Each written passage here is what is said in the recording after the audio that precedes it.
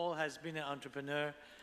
He has certainly been a president of a number of startups, and he's currently vice president of strategic development at MDA, probably one of Canada's largest technology companies, and if not necessarily the largest, it's probably our most valuable technology company. If you remember, a few years ago, a U.S. company, a very large U.S. military company, wanted to buy MDA for a lot of money, and the sale was blocked by the Canadian government because felt that MDA is too valuable to Canada to be sold to Americans. And that's because of significant technology it holds, both in not only in space, in military, in satellite business. And Paul's job is to help MDA in its strategic development and investment. Paul is also on the board of Family Outreach and Response, which is a community-based services in Toronto. He's going to tell us a little bit about the, how the urge to explore is an important component of drive towards innovation. Paul, it's great to have you. Thank you. Thank you.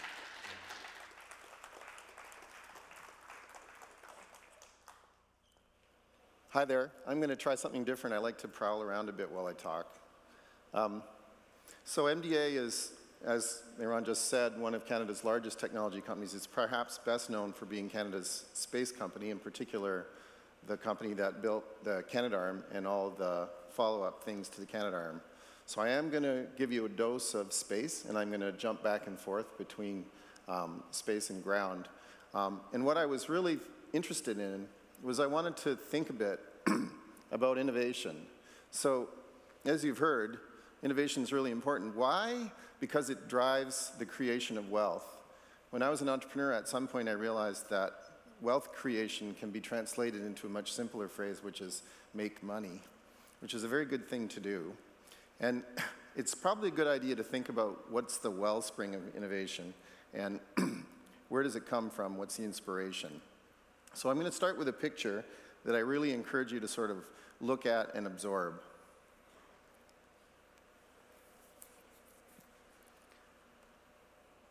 So while you're kind of absorbing the kind of awe and majesty of this, I'm going to talk over it for a couple of minutes.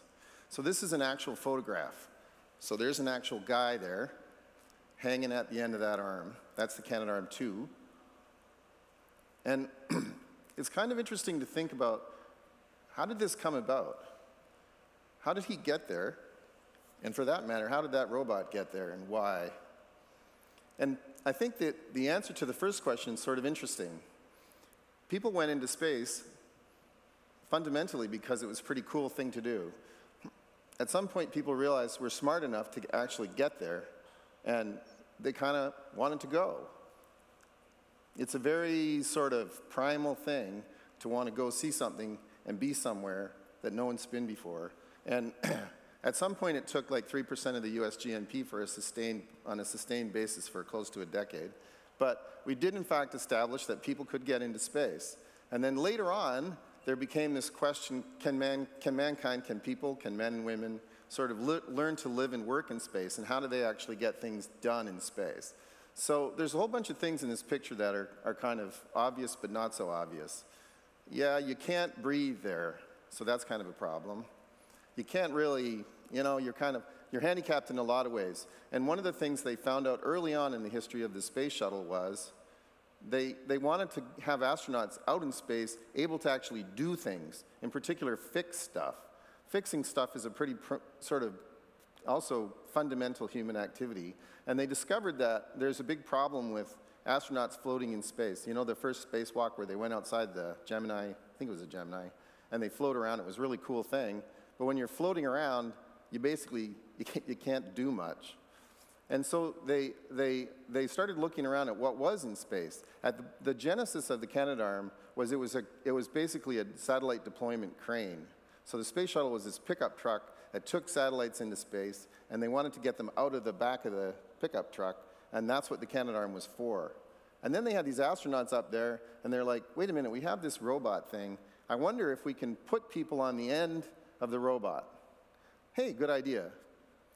took a long, long time to get there. Let me tell you a little bit about why, especially I'm now talking to the young roboticists in the audience. Arms are, you know, arms, the point is, there's a lot of different ways to get the tip of the arm from one place to another. And when you're writing the software to do that, you have a lot of choices. And I see my friend right here in the audience is telling you exactly what you don't want to have happen, which is if you have an astronaut on the end of the arm, you don't want it to do this. That would be really bad. And it took many, many years before NASA and the Canadian Space Agency and all the engineers involved in this actually trusted the Canadarm software to be able to essentially be safe. And just another minor point about robots in space. When you're in a vacuum, oil doesn't work too good.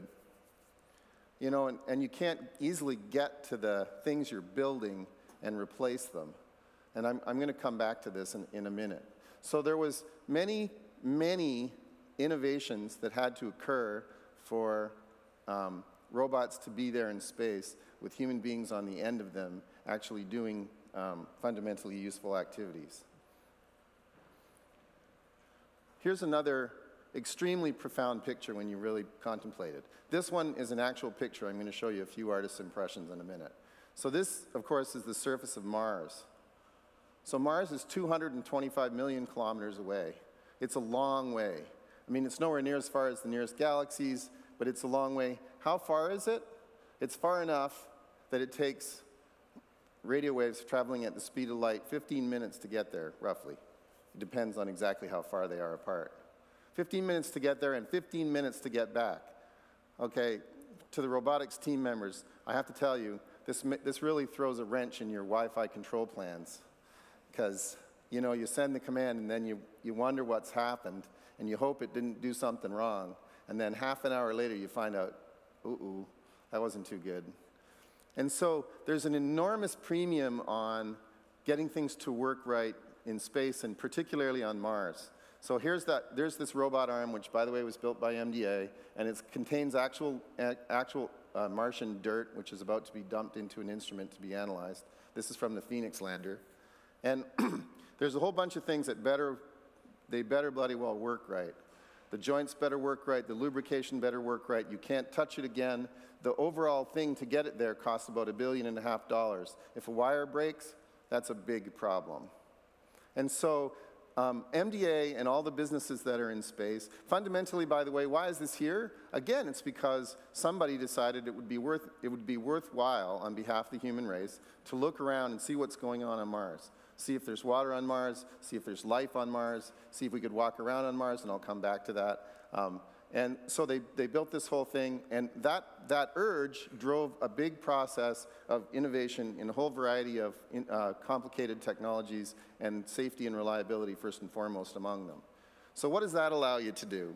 So this is perhaps the least dramatic picture I have to show you, but the story behind this picture is mind-boggling. So this is a robot that MDA built here in Toronto, which was used to go inside the Pickering nuclear reactor. So let me tell you about Pickering. So Pickering was built a long time ago, long enough that they're worried about it now, and it would be bad if things went wrong inside the nuclear reactor at Pickering. This is, by the way, was used for an operational part of Pickering. Some of Pickering's been shut down. In this case, they wanted to basically look at some struts that were structurally critical to holding the thing together, okay? Meanwhile, the Pickering nuclear reactor is probably worth about $2 billion. So you don't really want to have a problem with it if you can avoid it. And when it's running, it's earning OPG maybe $10 million a day. So when you want to check it out, you don't want to shut it down for too long. Okay, so here's what they needed to do. They needed to go right into the core of the reactor, and they needed to get up close to these struts, and they needed to put some instruments on them and actually wire brush them and make sure that they weren't too rusty, and the thing, basically, and the thing wasn't going to fall apart. The only central problem with this is where they wanted to do this was right in the guts of the thing where all the nuclear fuel is sitting, called the Calandria Vault, which is full of neutrons flying around, aka it was extremely radioactive. And it's been radioactive for like 25 years. And And then the last part that's interesting is the robot had to go in through a hole about this big. There's not too many ways to get in there for good reason. It had to go in through a hole about this big and had to reach basically the distance from here to the far wall of that thing. And it had to do that without moving more than about 1 millimeter off of its planned trajectory. And when it did that, it had to go into this radioactive environment through this little hole, and it had to kind of swerve and dodge around a whole bunch of pipes and get to the far side of this thing and scrape and analyze the steel. So this, by the way, was almost like a moonshot. This project was mind-bogglingly well engineered because it had to work. It couldn't shut down the reactor for very long. I mean, one thing you don't want to have happen in this situation is you don't want your arm to get stuck. That would be really bad. I mean, that could actually write off the whole reactor. So I'm proud to report that this worked to perfection. It was part of a multi-day shutdown about 2 weeks, about 2 years ago. And the robot went in there, and in fact, they were very pleased. The number one risk they had for keeping Pickering running at this time was to make sure that these structural struts were actually going to last for another 10 years, which is, you know, another, it keeps your, by the way, when you get electricity from Pickering and the other nuclear generating stations in Canada, when they're up and running smoothly, it's the cheapest power by far that you can get from all the various sources of power. So this is an example of wealth creation from innovation that was driven by inspiration to explore in space. Here's another one. This one's closer to what you saw in the video from Dr. Anvari at the beginning of the show. This was an earlier robotic surgery spin-out from exploration in space. I would just tell especially the young engineers up and coming. The engineers in Brampton that built this, one of the leads of whom is sitting here in the audience. Roughly, I think, you know, the underlying assumption here was like, you know, we've done the Canadarm, we've done Mars, you know, we're rocket scientists. How hard could brain surgery actually be? So it's all fine and dandy to talk about part of robotics, which is moving things around. Another part of it is, and it's really become the crucial frontier for space robotics and for robotics on the ground, is how to understand the world around you if you're a robot, if you're a computer program. How to build sensors, how to get data back from your sensors, and how to fundamentally understand how to act on the basis of that. So this is an artist, the big picture is an artist's impression of the Phoenix lander. The Phoenix lander was active on Mars about 3 years ago. So this actually did make it to Mars. It landed near the poles of Mars. It deployed those 2 solar wings. And on that thing there, that thing that's emitting the green laser light, that was built by MDA in Brampton also. That's called a LiDAR. And so this is basically a sensor for exploring the atmosphere. In the bottom corner, that's the actual thing. It's about this big. And it shot this laser beam way high into the atmosphere. It was actually built in combination with another Toronto company called Optech, where they had been building these laser instruments for the exploration of atmospheres on Earth for many years. So what do you beam a laser into the atmosphere for, and how does it help you understand the atmosphere in Mars?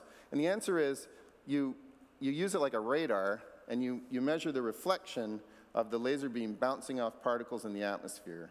And from that, you can learn all sorts of things about the atmosphere, including where the edge of the atmosphere is, what's in there, how much water vapor is in there, which is pretty cool if you're looking around Mars, how much dust is in there, which is really critical if you're trying to contemplate what it might be to be on Mars for a long time period.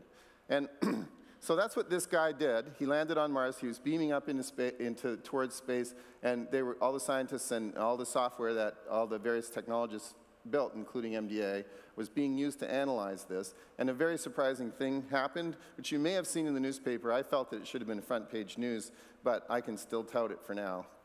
So, much to the amazement of everyone, when this instrument was sensing the atmosphere on Mars, it was meant to be sort of looking for dust devils and things like that. One day they were puzzling over the data, and they realized that what they had seen with the laser atmospheric analysis instrument was snow falling on Mars. What could be better than Canada discovering snow? Of course, there was a small twist, which is the snow is made of carbon dioxide. It's not made of water. But still, I mean, literally until that point, no one had any idea that snow fell on Mars. And by the way, I don't know if I can go backwards with this thing. By the way, what ultimately was one of the factors that shut Phoenix down on Mars is a combination of dust and snow fell on the solar power wings. When your solar power wings are covered in snow and you don't have a shoveler around, it's not too good. Okay, this now is a more recent rover on Mars. It's part of the Mars Science Lab project. This rover is called Curiosity, and MDA and Canada built the arm on this, or parts of it anyway, which has all sorts of interesting things. It reaches into rocks and tries to grind them up and get samples and stuff. But what Brampton built for this thing is down in the corner of this is an advanced instrument called an alpha particle X-ray spectrometer. What it does is you put it up close to a rock, and it has a little radioactive source in it, and it interacts with the chemicals in the rock, and then the spectrometer senses what's coming back, and you can actually tell what the chemistry of what that rock is made out of. A pretty profound achievement. So assuming, I think, right. So this is called OSIRIS-REx. This hasn't flown yet. We're in the middle of building this instrument. This instrument's for analyzing the shape of the surface of an asteroid so that you can make a smart plan about how to land on it. Again, it's using information from the bouncing back of a laser beam to build a detailed surface map which can help you understand the geology and also how to interact with the thing so the arm can reach out, the thing can land if it wants to land, etc. You get the idea. So where does this all go? Once you get an expertise about understanding how to process and understand the sensory signals coming back from robots, what does that allow you to build? So this is a pretty cool picture. So we did this project with a big, huge mining equipment company called Atlas Copco, the second or third largest mining equipment company in the world. And one of the things that robots are good at is managing tasks where it's dirty, dull, or dangerous, the 3Ds.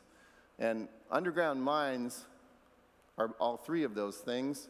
And this is called a load haul dump vehicle. And they travel in very narrow tunnels. When they're driven by human beings, the drivers typically let the thing run into the wall a lot on the way from where it's picked up its load to where it dumps its load. And it's very dangerous, and it's not something you particularly want to do. And if you're Atlas Copco, you want to be able to offer your customers a way to do this without human beings smashing into the wall. So this picture was from the acceptance test of the software and sensors that allow this vehicle to drive itself. So it's actually going over 40 kilometers an hour in this picture, and it didn't hit the walls. And it's basically the same exact spirit of innovation and technology of understanding the system's sensory signals coming back from robotic sensors that allowed us to do that. I have one more. I don't know, some of you may recognize this. It's all fine and dandy to have a Google vehicle driving itself, but this is way cooler. So this is a Bombardier ATV. And this guy is equipped with all sorts of sensors, same kind, that can sense things in 3D, can take pictures, can find things in the way like rocks.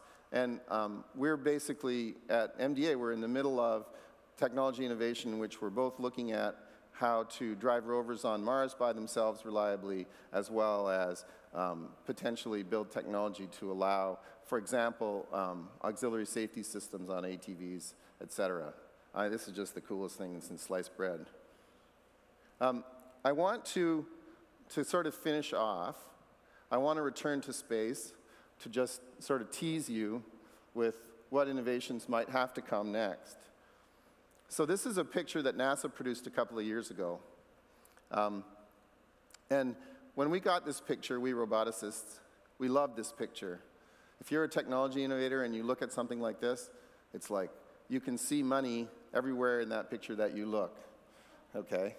That's one way to think of it. I mean, another way is if we want to go back to Mars or back to the moon or Mars and actually explore, this is probably the kind of equipment that we need to build. We need to build, you know, these big vehicles where we can climb in and that have all sorts of robot arms on them. We need to build more advanced technology of all kinds. There's a little rover in the picture. You know, basically when mankind, people and robots working hand in hand to explore space is what this picture is all about. It's a marvelous opportunity. And it'll come, and so will all the innovation, and so will all the value driven back into the economy of Canada and the United States. Sorry, Canada and the world is what I meant to say. So this last picture is sort of literally and figuratively far out, and I couldn't resist using it.